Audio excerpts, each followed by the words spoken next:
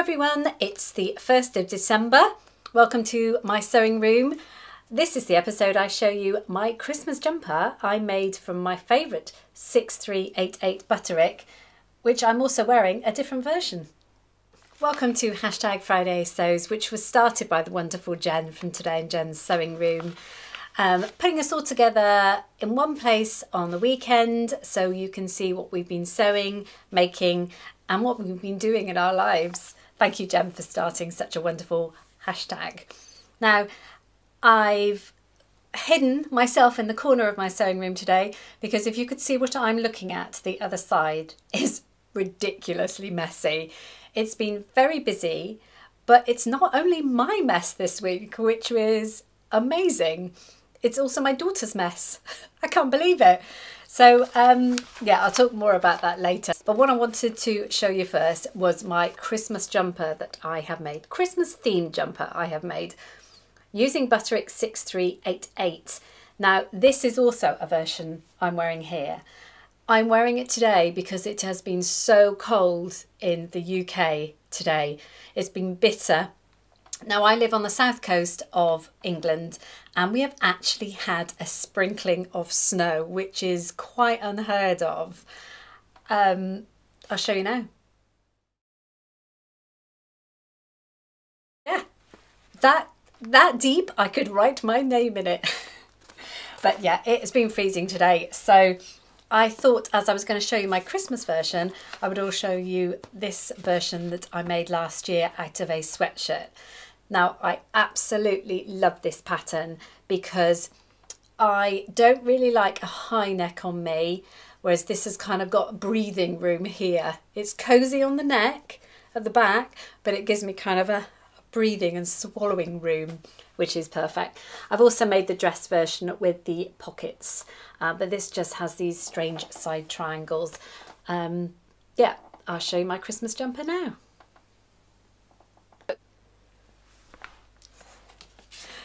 What do you think?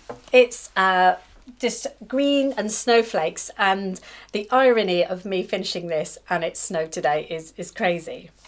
So it's in a lovely green sweatshirting, but if you look closely at the fabric, it's pretend to look, it's a digital print, so it looks kind of as if it's knitted. Oh, it's so cozy, honestly. It's lovely. It's got these strange side triangle bits here. I don't know if you can see that, which I have top stitched, and at the back it has this kind of rounded yoke here. So cozy. I absolutely love it, and it's just going to be my Christmassy jumper. So I've also been making this week busy on the gift boxes that I'm going to give. So these I've got 2 sets of 2 here.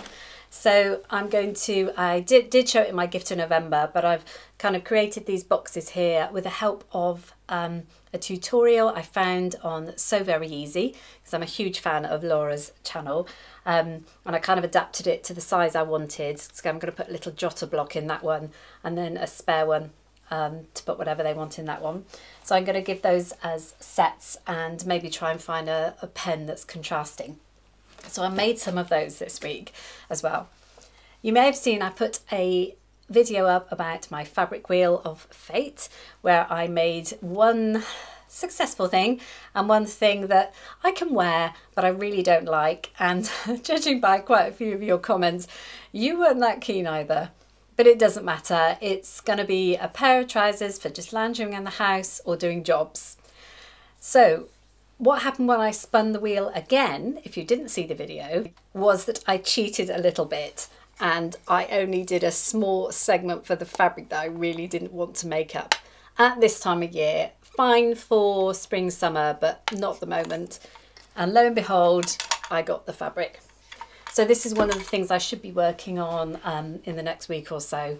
It's a viscose crepe jersey. It's about 1.5 meters, so I don't think I'll get a dress out of it, but hopefully a nice sort of going out top. Now, I have received some happy mail in the post and I am absolutely thrilled.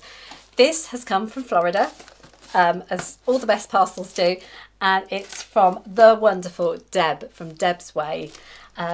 Now, Deb's she's done a few videos recently, but not too many, as because she's been very, very busy with her puppy that she bought this year. Deb is the most beautiful lady. I have met her twice now. I met her this year and I met her last year. She's a very generous lady. She makes me giggle. She's just wonderful. Her sewing is great, but she's got lacks in confidence a little bit like me, but she really shouldn't, because she's very, very good at what she does, and she produces amazing things. Anyway, I'll put a link to her channel down below, because hopefully she will be putting a video out soon. But thank you, Deb. I opened it a little bit, had a quick peek, but I thought I'd share some of the things with you because it's very full. I've got a Christmas card, but I'm not going to open that yet because it's not Christmas quite yet. She's sent me a piece of fabric and she said, can you make something pretty with this? Look at this, it's a beautiful lace. Now, I don't know what, I can't remember what you call it where it's got an edge at the bottom, but it's scalloped edge lace or something. Absolutely beautiful. Now that would look really nice overlaid on a sort of a dress for going out or something, but oh, that's super. Thank you so much, Deb. And then I've got all these little bits and bobs. Look, I'll show you. It's so cool. She's given me her hilarious ginger man minis, not gingerbread minis, ginger man minis. In this lovely little box, which I'm thinking, bag, I'm thinking that she's made, is what feels to me like Hershey's Kisses. Yes, they are. Oh, they're like Christmas Santa hat ones. Oh, because the fabric is Christmassy. Christmas Santas. Oh, I love that. That's so cute. Oh, I got so many bits and bobs. I've got a pin tin with a magnet. Look at this. Look at that thread. I've never seen anything like that. You have so much more amazing things in America than we do. I'll put that on the Christmas tree. Some candy canes. Amazing. Boys are going to love those. I've got, what else have I got? So This Is Christmas, a little jotter. Oh, I need paper all the time around me. She's given me, now this I was really interested in, a Chaco liner pen for easy marking. I think I've seen other people use it before, so I'm really intrigued because I very rarely find a chalk marker that works, so I'm really excited for that one. Never seen that one before. Oh, look at this. It's a wrist pin cushion. I'm gonna say aubergine. A little aubergine. Isn't that cute? Oh, it's just like a so much goody little box. Oh gosh, what else have we got? Oh, look at this. This little charm. And it's got pattern and it's got little dress patterns on there. That's amazing. I love that. That's so cute. And right at the bottom, we have, now, sorry if I'm rustling, a composition notebook, a sewing one. But this intrigued me because it's squares. What do I do with squares? Do I draw out a pattern on there? Isn't that cool? Oh, look at all those sewing machines on the back. Oh, honestly, it was a little box of treats. Thank you. Oh, I got a sewing studio sticker. I have been there, 50 years. I have been there. Thank you so much, Deb. Really generous of you. Just amazing. Thank you very much. Now, I've not been the only one in my sewing room this week. I've had my daughter Katie, who's taken a sudden interest in sewing, which is amazing, but I'm treading very gently. She's just doing what she wants to do at the moment, and that is Disney ears. Now, she's made these for me. We're going to Disney just before Christmas. One of my grandsons is 3, so we're going to Disneyland Paris there, and she's making ears for us all. So bear in mind, she did some sewing in school, but to be honest, I did most of her work for her when she used to bring it home. So she's more or less a beginner.